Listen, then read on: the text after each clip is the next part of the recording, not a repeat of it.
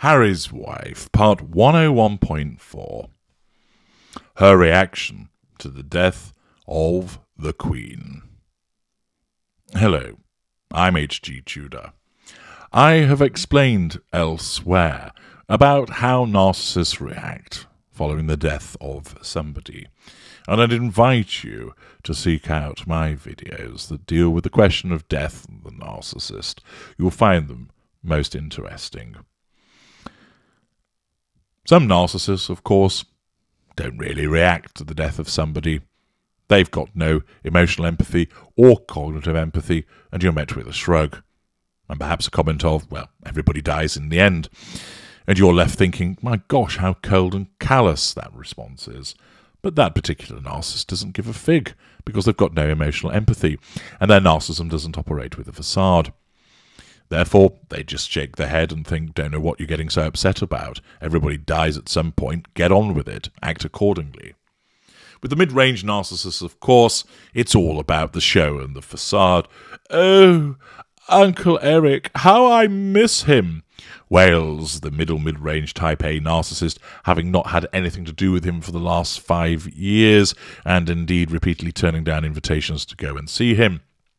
Yet turns up like the Death Watch beetle, click-clacking those heels across the stone floor at the church, and then making a big show of crying and dabbing the eyes, and perhaps even throwing themselves at the coffin and wailing at the top of their voice.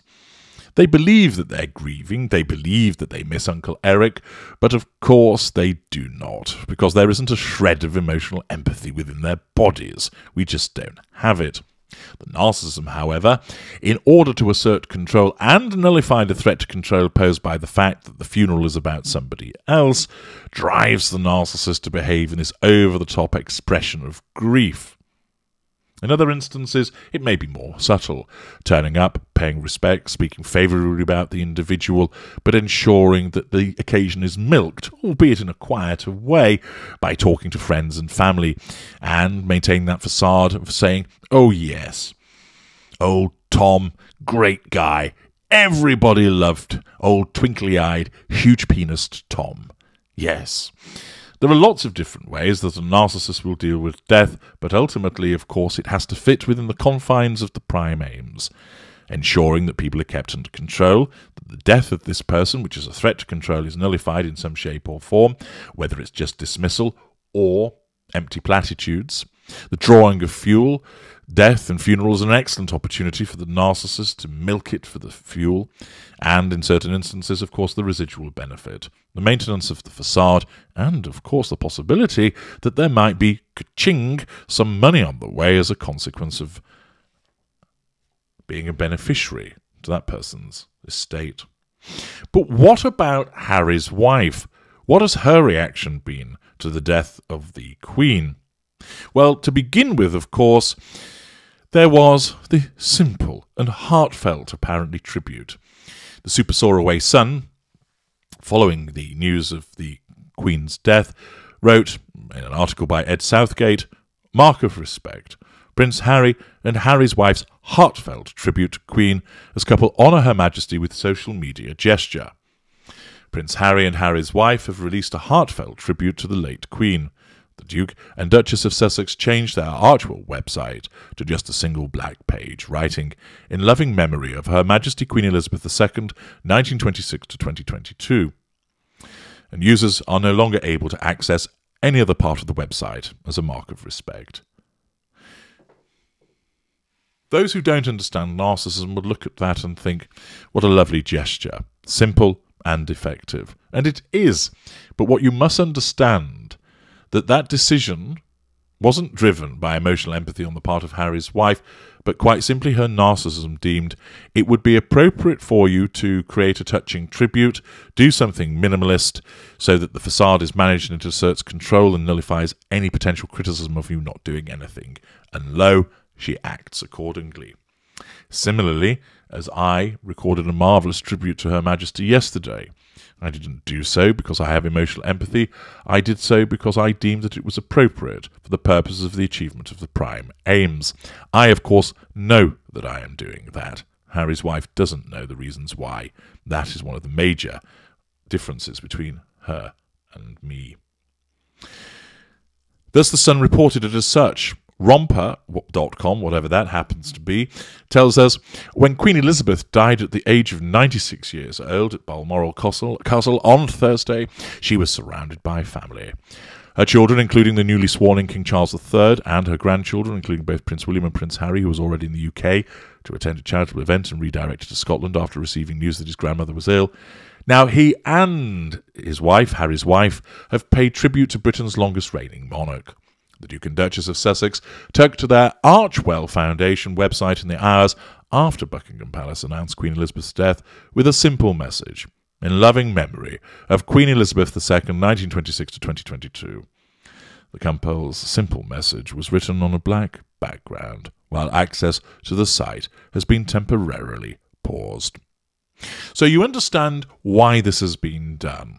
The narcissism dictated that in order to assert control, to draw fuel by way of reaction, and of course the residual benefit of facade management, it directed Harry's wife to behave in this fashion. Prince Harry would go along with it. It's suitably supportive and appreciative of his grandmother, so no problem there. However, this was reported not just in the Super Soaraway Sun, and, of course, Romper.com, but also the List.com, Heavy.com, US Magazine, The Mirror, Town and Country, Hollywood Life, and another 20 outlets. Why?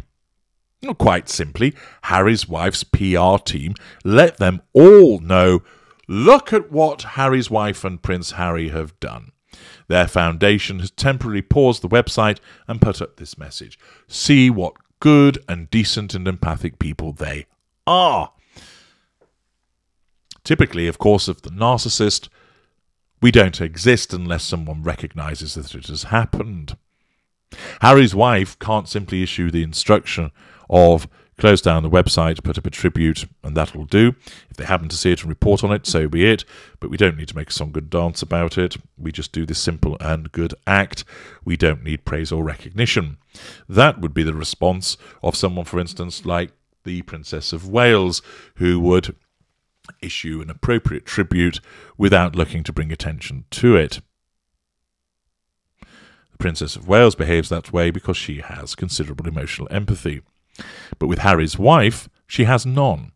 And therefore, whilst there will be people who won't understand the fact that she only does this because it accords with the prime aims, and that they will see this as a cynical observation on my part, they're completely wrong. Not only does her narcissism drive her to put up the tribute, but it drives her to bring attention to it by ensuring that the PR agency tells 30 or so outlets, demonstrating the lack of shame on her part, the fact that it's basically, hey, everybody, look at me, see, I care, look, I really do care, look how tasteful I am with regard to the death of the Queen, see how loving and kind I am with this minimalist response, talking about in loving memory of her, and that we've closed down the website, see how wonderful I am, I'm not even merching at the moment in order to show my respect. But everybody notice, now see this. A non-narcissist would not bring attention to it, but Harry's wife has to. You see, she doesn't really care. She's just made to think that she cares by her narcissism in order to get to those prime aims. If you were to say to Harry's wife, this is just a cynical exercise in you asserting control, drawing fuel, managing your facade, and you don't give a fig about Her Majesty, she would undoubtedly respond by saying, how could you say such a thing after how lovely I've been to her? Well, I'll tell you, your behaviour in recent months demonstrates that you don't give a fig for the well-being of that lady who was a sterling servant to her nation. The fact that you behaved in the way that you did when her husband was dying, the fact that you've repeatedly thrown pelters from across the ocean, demonstrates that you don't care. But of course, as you know, it's entirely fruitless and pointless to point this out to her because her narcissism simply will not accept it. Her reaction is entirely manufactured, a robotic response generated by her narcissism for the purposes of asserting control over those that she's dealing with and managing that all-important facade and drawing fuel. But underneath it all, there is not a shred, an ounce, an iota, a speck of emotional empathy driving her behaviour. It is all being done by her narcissism. And that is what drives her reaction to the death of Queen Elizabeth. I'm H.G. Tudor. Thank you for listening.